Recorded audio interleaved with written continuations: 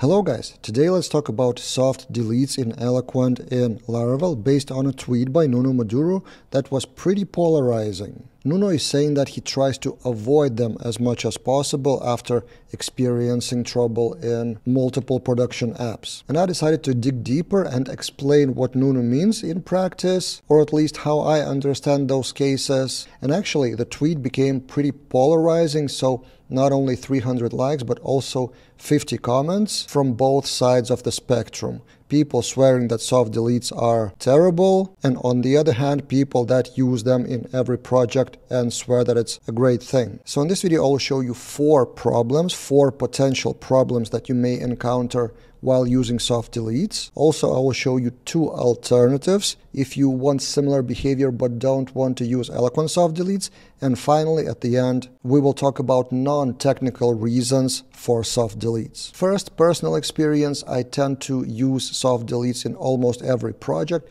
just in case. Because from user perspective, many times in many client projects, I had to recover data. I had to try looking for transactions from 2 years ago which didn't exist. So I had multiple real-life cases where people wanted to access the data that was actually deleted or luckily soft deleted. Typical use case in our quick admin panel generator was someone deleted their panel and wanted to recover that after a few years. And the thing is, everyone is saying, no, I didn't delete anything, I don't know what happened. And that may be true because maybe some teammate of theirs deleted that record. So in other words, things happen and I tend to be on the safe side. That's why I do use soft deletes. But it is pretty dangerous if you use them blindly. Let me show you examples. So here I am in my project where I use soft deletes on two models. So user soft deletes and then task soft deletes, and user has many tasks. And based on that, let's look at four reasons why you may not like soft deletes.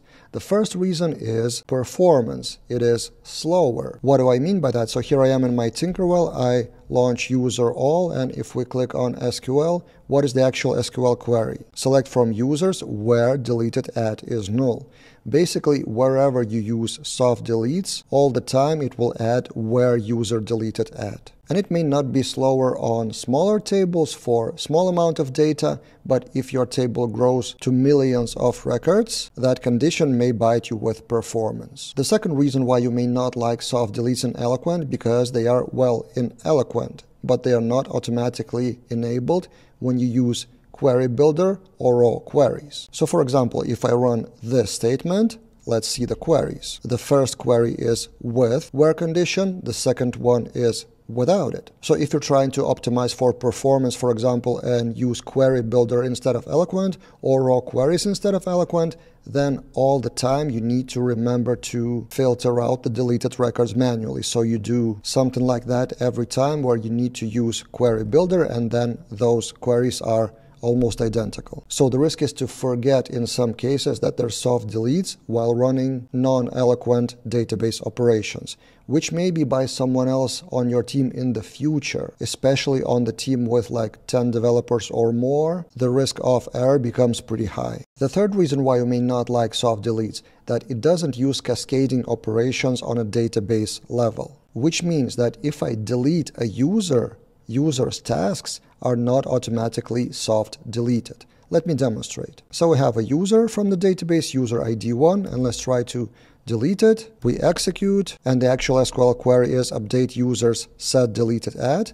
Great. And now if we try to look for first user, now it returns the ID 2. So user ID 1 isn't returned. But in the database, in the tasks table, if we try to find tasks with user ID 1, they are perfectly fine, they are not deleted or soft deleted. So if I run this operation of task where ID, we have the tasks returned even though the user is soft deleted. One of the solutions to that is a package by Michael Derinda, Laravel Cascade Soft Deletes, very popular, 1,000 stars on GitHub, which just makes the cascading of soft deletes on Eloquent level. And the fourth reason why you may not like soft deletes is the problem with unique constraints. So for example, users table in Laravel by default comes with unique key on the email. Basically, every email is unique and no two users should have the same email. But look at our situation. We deleted the first user, soft deleted, here with deleted at, and now let's try to register with the same user. For simplicity, let's do that with user factory create, just overriding the email. If we run that, we get an SQL error on the database level, duplicate entry for that email. And then you have a choice how to solve it. For example, when deleting the records, updating the email with prefix like deleted or archived or something like that. But it's another just potential problem that you need to solve when using soft deletes. And don't get me wrong, those 4 reasons are all solvable relatively easily, but it requires additional energy from development team to know about what additional work is required with soft deletes. Now I will show you 2 potential solutions instead that you may want to use instead of using soft deletes. And the first solution is the most popular reply to that tweet by Punyapal here. So there's a package, Spotty Laravel deleted models. It allows you to copy the deleted records to a separate table. So you do have that data, but in a separate kind of archive. So then all those potential problems that I mentioned before are not relevant anymore because you actually hard delete data from your main table into a separate archive. So that's one solution. And then another potential solution, alternative solution, I want to show you not Laravel package or any technical solution, but the idea. So in my Google Keep, I use it for my notes. You can see 2 menu items, archive and bin. So for every note, you may choose to archive it or delete it. And those are 2 separate functionalities. Archive is basically just a separate folder which you may want to go to sometime and then unarchive or delete. From what I remember, there's nothing happening automatically. Archive is present until you decide to restore or delete the records. And by the way, this note is an archive. At some point, I wanted to repurpose Laravel Daily with AI, but it failed miserably, so I almost don't use AI for Laravel Daily content at all. But for example, if I click that note, I have a choice. Delete note, so move that to bin, or unarchive the note, so get it back to the main list. But then the interesting part is that deleting the note doesn't hard delete it right away. Look what happens. In the bin, I have the notes which I tweeted, then it turned into tweets and I deleted them because I don't need them anymore. Those are published already.